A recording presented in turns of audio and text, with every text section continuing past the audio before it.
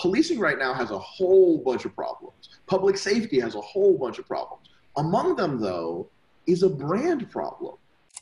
What can businesses that are trying to police their own biases within their organization, what can they learn from your work? Like, what can they take away? Because I believe that in this climate now, businesses aren't just judged by their products, they judge on how much they care and have concern about their fellow man. So what can they learn from you?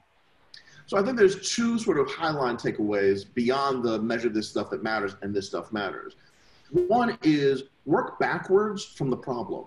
And I say, when I talk to corporates, a lot of times, like, they think that the problem is just numbers. I can tell you that there's a reason why the inclusion came after diversity, and we're going to talk about justice and freedom later, because that's about power, right? Talk to the folks who are there in a space where they can actually say something, or bring somebody else in that they can say something to, so you can hear what the actual issues are within your organization. Work backwards from that, because those are the measurables that you want.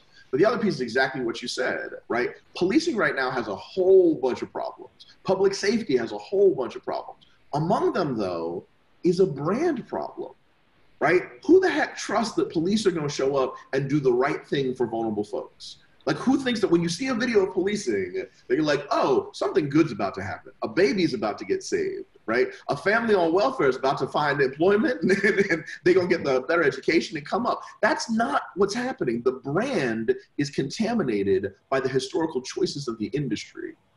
That's not just policing, y'all.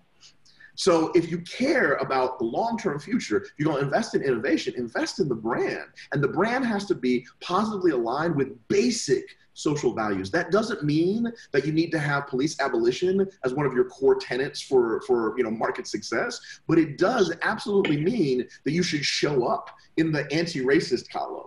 Like, that's a fairly basic element, that racism bad, Nazism bad, should be associated with your brand. And if it's not, you better look at what choices you made that got you there, because brands don't happen overnight.